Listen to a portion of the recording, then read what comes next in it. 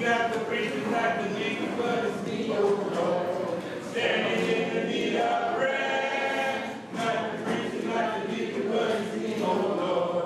Standing in the need of bread. It's me, it's me, it's me, oh Lord.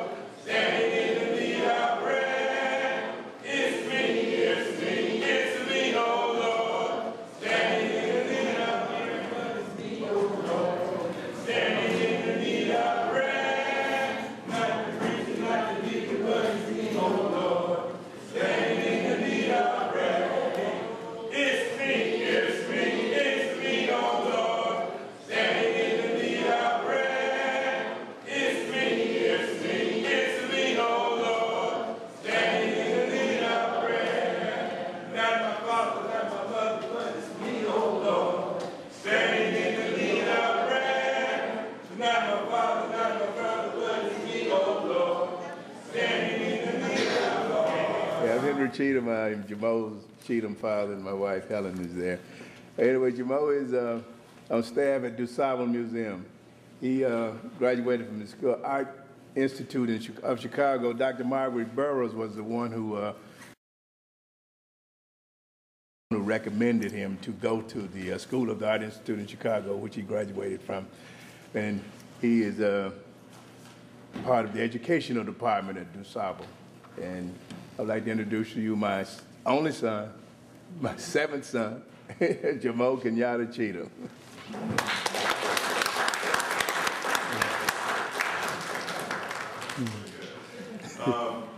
Good morning, everyone. I would just say, because of that introduction, just to make a point of note, I am blessed because that is not the first time that I hear my father actually give me complimentary comments, and I'm just blessed that other people don't necessarily have that, say that same thing. But I come from a very loving family, very engaging family, and I'm truly blessed by that. And I attend a family in Fernwood Church, and I have nothing but an admiration and the greatest amount of respect and appreciation for Reverend Sampson and what he is doing at this institution. So all that out of the way, just greetings from DuSable Museum, Dr. Carol Adams, and just a little bit about me and what I do over there before we talk about this great person who we are honoring here this morning. To kind of place some perspective on what it is that I do at the DuSable Museum, I have two questions for this group. If you know the answer to any of these questions, do not shout out the answer, okay? Do not shout out the answer. Raise your hand to give an indication that you are ready to answer that question, and I might give you a call. Okay? Proper response to a dig given is a dig in return. Dig. We can work on it something. Here's the deal. And by asking these two questions, they kind of provide some context on Dr. Burroughs, her legacy, us, and what we're doing at the DuSable Museum of African American History. First question, once again, you know the answer to the question, not a trick question, just a straightforward question. You know the answer, just raise your hand to indicate that you're going to answer that question. I'm trying to give you a call. For us, please name for us the very first African American female that was arrested in 1955 for not giving up her seat to a European American on a segregated bus in Montgomery, Alabama. Okay. I know it's a real simple question. I know I understand that, but still, if you're ready to answer that question, raise your hand, raise them up. Raise them up, come up, come up. Okay. You know what? I'm going to go with this young lady right here. The reason why is because I love the verticality of her hand raise. Some of y'all was like, give me some pledges. You know, just a little weak. You know, okay, you know, it's too simple for me. So I don't want to go. Right over here, we'll stop. Before you answer my question, do me a favor. Just remind us, give us, what is your name? My name is Ann Beatty, and I am a proud member of Fernwood United Methodist Church, and I do know that you can. But that's not why I called her. So thank you very much, Ms. Beatty. Please tell us the answer. Give us the answer to that question. Rosa Parks. You guys heard that back? Excellent. Give Ms. Beatty a hand.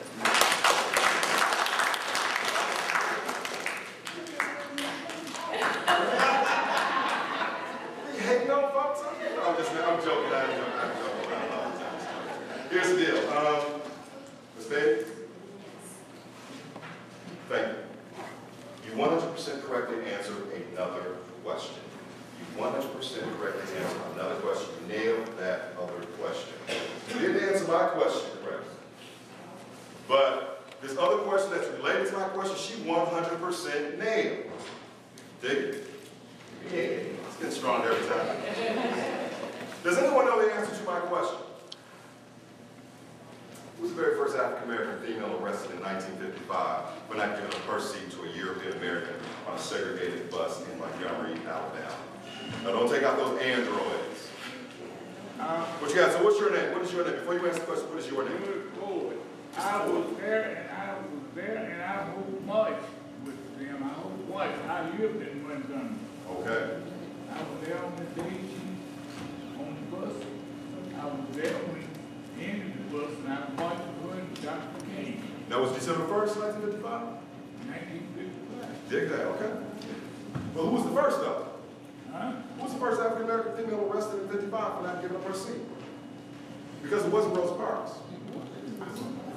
It was not Rosa Parks. I know it's not, but I think that's it. Now here's the deal. The very first African-American female that was arrested back in 1955 for not giving up her seat to a European-American on a segregated bus in Montgomery, Alabama is not Dr. Burroughs. Dr. Burroughs was born in Louisiana. That's where she spent most of her time before moving to Chicago. But her name is, because she's still alive, because she was 15 years of age at the time, Claudette Colvin, C-O-L-V-I-N. 15 years of age, Claudette Colvin was the very first African-American female arrested in 1955. And for anybody that just goes ahead and automatically assume that Rosa Parks was the second, you'd be incorrect, because the second African-American female arrested in 1955 was 18 years of age, Mary Louise Smith. Ms. Bailey, go ahead and remind us once again what the name of the third African-American female that was arrested in 1955. Rosa Parks, arrested December 1st, 1955. That was kind of an easy question. But the reason why I love that question, if you asked me about 5 years ago, that same question, I would have 100% said Rosa Parks. It's because that information has become a lot more common. Right, and here's the thing. Once you read the story of Claudette Colvin, like I said, she lives in New York State now, you read that some of the reasons why she's not necessarily as well known was because she had certain challenges that the NAACP saw about her character, their perceptions about her character at that particular point in time. She was an unwed mother at that time. But here's the deal. She was also an advocate. She was an activist. And she understood every time she stepped on that segregated bus, her constitutional rights were being violated. She knew that at age 15. That's the first question that I ask my youth. Realize what I do on a daily basis affects and I deal and engage our youth. And that's one of the questions I ask them because it's relevant. The second question I ask them is this. How did the very first Africans get to the New World? And who brought them? And by and large, the majority of them say that they were brought in shackles and in chains by white people. The white people changed from British, Spaniards to the Portuguese, but that's not how our people got here. Yet too many people believe that's how the first Africans got here. The largest number of Africans came through that process. That's what we call the transatlantic slave trade. But the first brought themselves. And they were around about 180 years before Christopher Columbus. Just by a show of hands. Who knew that before I just said it? Who knew that the first Africans that got here to this hemisphere were free and brought themselves? I got one, got two. This deal, that's, by the time the Columbus arrived, we had at least 2,500 people of African descent in this hemisphere. How'd they get here? Shipbuilding technology. The only group to arrive before them were the Scandinavians, using shipbuilding technology. Here's the thing. If I'm a young child in school, I would want to have that information. Because we are constantly fed, we have been constantly fed about those that have been enslaved. But I want to learn about those innovators. How about y'all? Okay, dig that. Now, that's kind of what I do on a daily basis. I am a part of the process that we do over at DuSable Museum to help educate our youth. And anybody else that cares to come through for an educational interpretive tour at the museum, as well as to our educational public program. That's one of the things we do over at the DuSable Museum. Who's been to the DuSable Museum? Excellent. Good deal. That is your museum. That is the labor of love for the lady and others, not just Dr. Burroughs, but the lady that we're talking about today. Let me read a little something real quick. I don't mean to bore you, but this is just a little background information on the lady that we are talking about here today. Just a little background information before I just kind of give you, hopefully, a little perspective and something that I hope you will be encouraged by and that you will take with you from this day. Now, I'm humbled.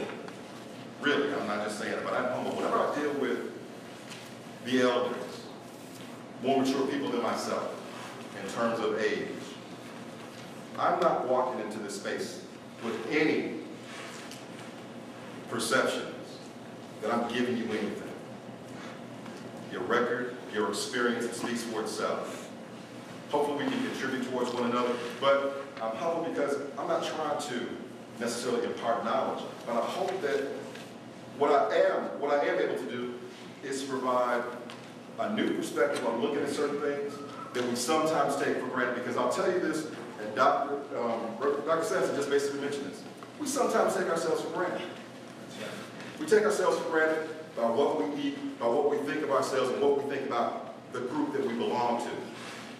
And just understanding what Dr. Burroughs did, as well as those other educators that helped to start a place like DuSable. I know you've been there.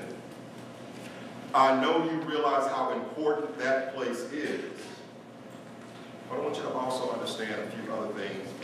I don't want you to take on an individual and personal level. I'm going to get towards that a little bit later. But just in reading who this woman was. Dr. Margaret Taylor was born November 1st, 1917. She became a noted poet, visual artist, educator, and arts organizer.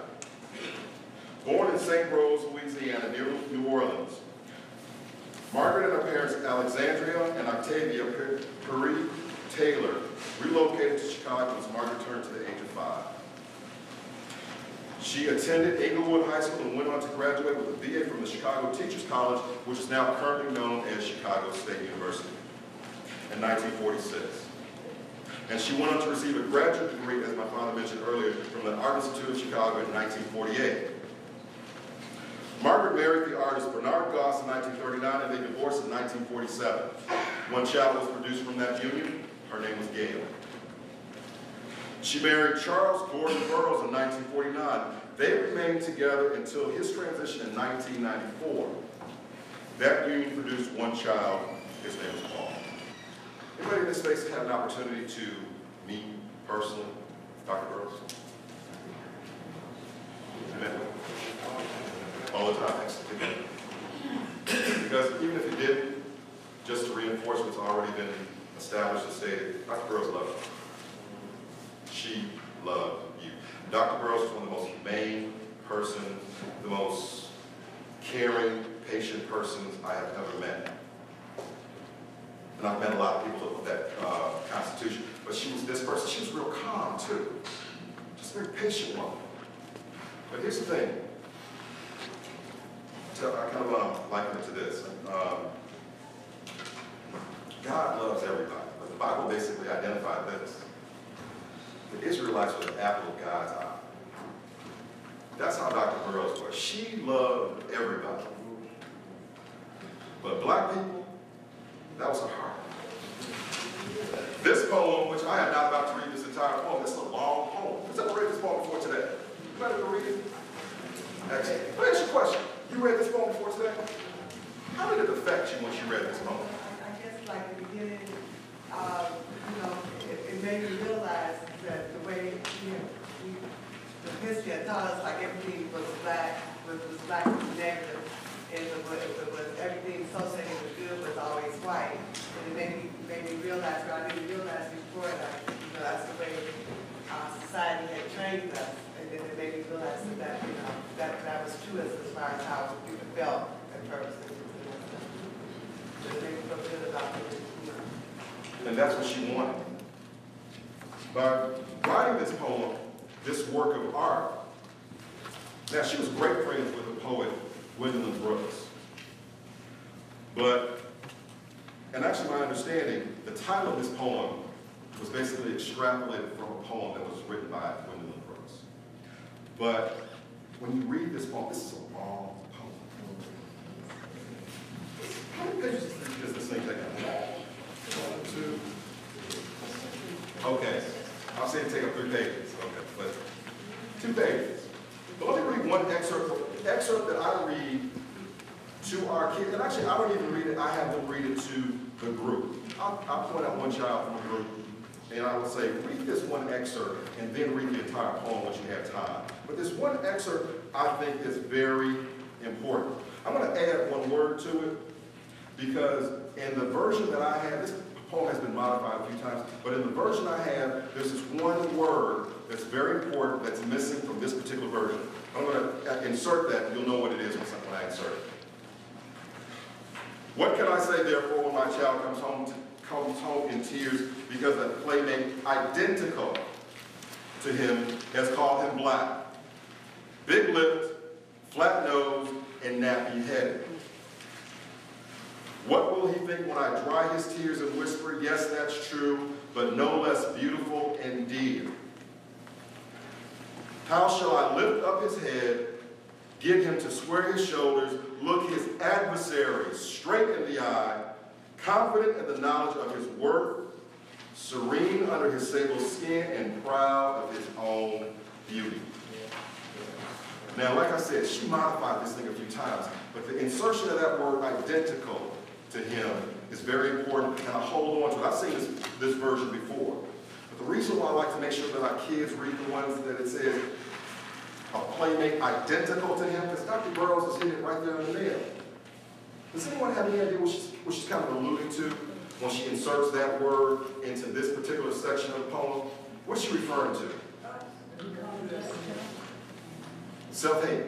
You're absolutely right. Self-hate that is inherent. Why? And then it goes on, how am I going to raise this child up to be serene in their sable skin, confident in their beauty, and aware of their historic heritage and their knowledge? Confident to look their adversaries, whoever they may be, in the eye. How are we going to do that? By knowing our history. And that's going to lead to why this woman did something extraordinary. She left a template that we can continue at any age. Like I said, my apologies for my tardiness today. I said that to Ms. Jenkins earlier.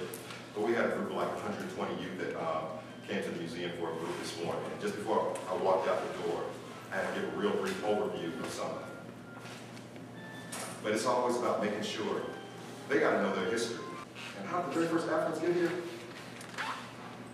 The ingenuity, the inventiveness, the science, the technology that took those Africans from West Africa, from the country of Mali, to get here in 1311, about 180 years before, like I said, Columbus in 1492.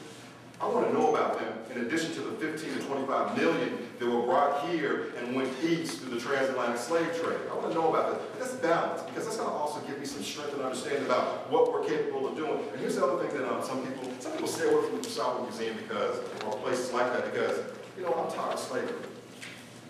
I'm not. And the reason I'm not is simply because I understand this. Just like Dr. Burroughs understood and loved all humanity, I understand this about humans and what we do to ourselves. We enslave each other. So when I'm talking about enslavement at the DuSable Museum, I'm not just talking about those 15 to 25 million Africans that came from the continent between the 15th century up until about the 18th century. I want to know about those Africans that were free and arrived here. But then if I'm talking about slavery, then I got to talk about those incarcerated, enslaved Chinese people that were enslaved by the Japanese in the 1940s. I want to know about them. I want to know about the Greeks that were enslaved by the Romans. See, I'm talking about enslavement now. I'm talking about this human existence. the European or in European enslavement. Two dynasties that were owned and operated in Egypt were controlled by the Nubians. Who covers your best? And the Nubians are as black, if not blacker than my man's vest right there. That's history. That's context. That's providing information that you can use. That's going to empower and not diminish. But that's the beauty of this poem. And that's also the beauty of people like Dr. Burroughs. I had an opportunity to meet Dr. Burroughs in 1987.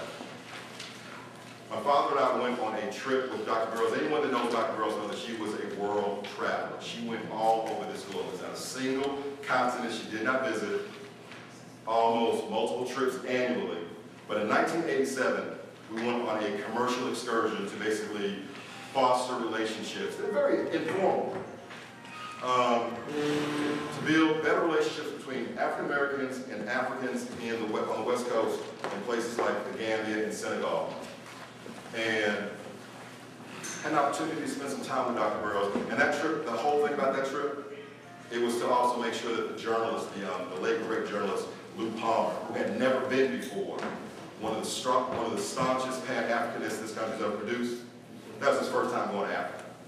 So Lou wanted to go, and Dr. Burroughs rallied up the group so that we could take Lou to Africa, take him home, as we call it. So I had an opportunity to spend some time with Dr. Burroughs. In addition to, I had been to the museum a few times with my parents. But this woman was excellent. And her life was instructive. I'm going to get to 3 points that I think Dr. Burroughs' life gives us something that we can take with us today. I don't care where we are, where we come from, what our age is. I hope that we can do something with it. But, and also just in passing, she, 1987, once we went down, once we went to Senegal and Gambia. But she also gave me one of the best verbal compliments I've ever received in my life. One day I was walking a group, I was touring a group to the museum, and they, I had all these kids, imagine all these kids, about 30 kids behind me. Dr. Burroughs was in the museum. Dr. Burroughs had basically, by this time, I started at the DuSable Museum January 7, 2002. I never knew that that's where my life was going to be, was going to carry me. Dr. Burroughs, as my father did mention, she was one of my recommendation letters to get to the School of the Art Institute. But after all this time, different career outlets, I ended up at the DuSable Museum in 2002. I met Dr. Burroughs a few times, obviously, on the premises, but this time she was at the Chicago Park District, and she came to the DuSable Museum in intermittent fashion. But one day I was walking this group of kids through the museum, and she was already there because she conducted interviews there all the time. People wanted to interview Dr. Burroughs constantly. Even last year, we honored her. They honored her at the Art Institute, and she was constantly being asked for interviews. And she was basically around here. I give her just a cursory acknowledgement because I don't want to interrupt her interview. But Dr. Burroughs, as she was being interviewed by this group, she stopped and interrupted that interview to make an observation that I was pleased with because it was complimentary, but it was kind of cool. She stopped to say, I had a purposeful walk. Just the way I stride or something like that. Now don't look at me now because that's going to be back. But she said I had a purposeful walk. And the reason why I like that compliment so much is because actually it did two things, it reminded me of two things. One, it's a genetic thing. I honor my parents with it to some degree because it means the way you walk is also an indication of where you've been. You know, if you walk a certain way, it kind of indicates the people that affected your life. You kind of slouched over, don't really make eye contact. It is an indication, in many cases, not always, of the kind of life that you have led. And it's quite possible that maybe you didn't receive compliments. Not about being, but just encouragement. But it also basically reflected how I felt that day and at that moment as I was doing what I was doing. And she picked up on that. It was unconscious of, I was unconscious of it, but she got me to notice it. I was proud of what I was doing. I was proud because I was educating. I was part of the educational process of our youth. And I believe that every time we throw some information and education and knowledge on our youth, anybody there under my age is my youth, then that's a worthwhile pursuit. And we are arming them. Because this world, this country, it has done everything to tear us down. You're nasty, you're dirty, you're stinky, you're ugly, you're unintelligent, you produce nothing, you're parasitic. That has been said about us, but everything to the contrary has contradicted that because we rise. People like Dr. Burroughs, yourselves, like Sampson, Ms. Jenkins, and Cheatham, I'll throw him in that mix. Young lady right here, brother right there, were contradictions to those derogatory statements. Three things that Dr. Burroughs, I think, we should take with us and add to our repertoire are these, are as follows, and I'll be brief and I will conclude. Many of you are already doing these. Keep doing them. But Dr. Burroughs' life is instructed on work to be a part of something larger to you than yourselves. Two of the main reasons I believe that Dr. Burroughs lived so long was because she embraced her creativity and because her life was about service to others, especially people of African descent. As I mentioned earlier, she was one of the most even-tempered human beings I've ever encountered, but her love for African people was apparent, whether through her prison ministry. I know that she and Reverend Sampson participated in that periodically, through their art and helping our incarcerated population, understand how to engage their creative aspects and their creative side so that once they come out, that they will have something to hold on to. While they're inside, they will know that they are worth something and that they are just not about emptiness and nothing. She was an advocate, and her life was devoted to helping others be a part of something larger than ourselves. I know your affiliation with places like Fernwood and other organizations that you belong to, you're showcasing and displaying that attribute. Second thing, and this is where I talk about taking yourselves for granted. Embrace your creativity. What artists do matter. By a show of hands, how many artists do I have in this room right now? By a show of hands, raise them up. And here's the deal, when you raise your hand in my presence, you got to go back to 1968 to Tommy Smith and John Carlos back in their living cell in Mexico City. You got to go like that. And see, you can lose the fish, you go like this. But when you raise your hand, that's how you got to roll. So if you are an artist, raise your hand. Boom, bam, boom, boom. But here's the deal. Boom. See, I didn't ask if you can paint or draw. I asked, are you an artist? How do you express yourself? So that means, anybody in here don't have that cornbread? And this is the, and by the way, I want to relate this to what Ms. Jenkins was talking about earlier, that plant project. And that's botany and garden, it's part of your art.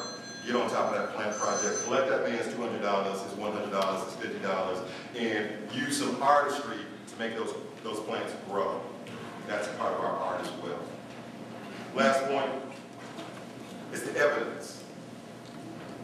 Whatever your love is, make sure that there is evidence to support where your love is. Dr. Burroughs' love, you can see it.